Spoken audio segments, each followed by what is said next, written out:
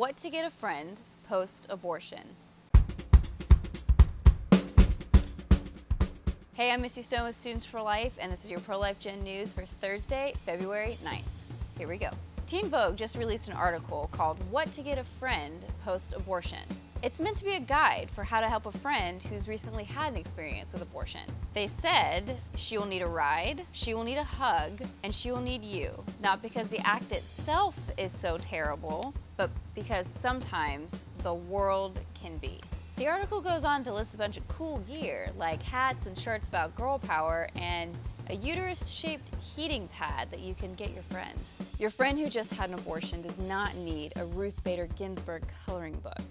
She needs a hug, she does need you, but because abortion is hard, she doesn't need just a night of ice cream, she needs long-lasting support.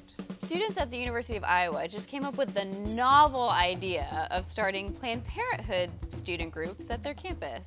The new group is called Student Advocates for Planned Parenthood, and their main objective is advocating for reproductive rights, meaning abortion.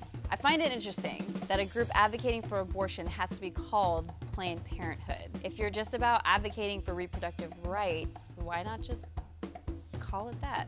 Valiant effort, girls, but we've got the student department covered. Like the pro-life Aggies at Texas A&M, who are awarding scholarships to pregnant and parenting students. The scholarship is in order to provide for the children and to bring awareness to pregnant and parenting students. The scholarship started in 2009 and funds are raised through donations and a 5K race.